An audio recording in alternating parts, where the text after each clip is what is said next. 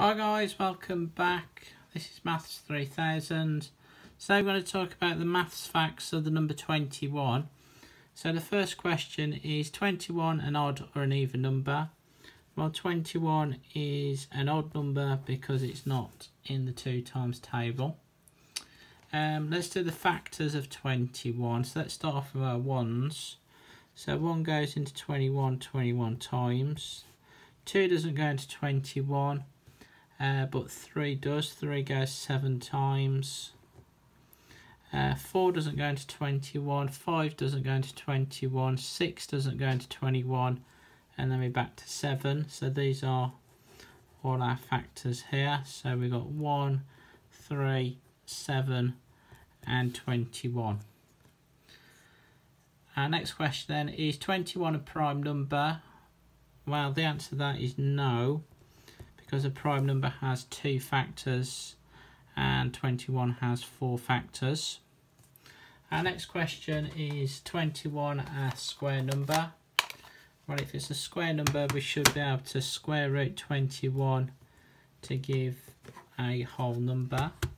So let's check that on the calculator. So the square root of 21,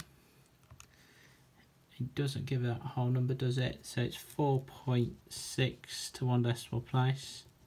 So the answer to that is no. So again, is 21 a cube number? So again, if it's a cube number, we should be able to cube root 21 to give a whole number. So let's check that on the calculator. So the cube root of 21 is 2.8. So again, the answer to that is no, because it's not a whole number. What is 21 in Roman numerals? So we can write 21 as x, x and I.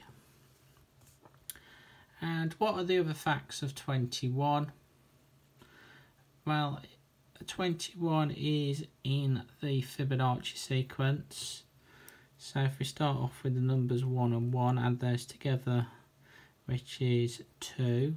Then add the last 2 terms. 1 and 2 is 3. Add the last 2 terms again, which is 5. Add the last 2 terms again, which is 8. Add the last 2 terms, 8 add 5 is 13. Add the last 2 terms again, 13 add 8 is 21. So as you can see, 21 is in the Fibonacci sequence. So I hope you liked this video. If you did, make sure you like and subscribe. Thanks for watching guys. Bye bye.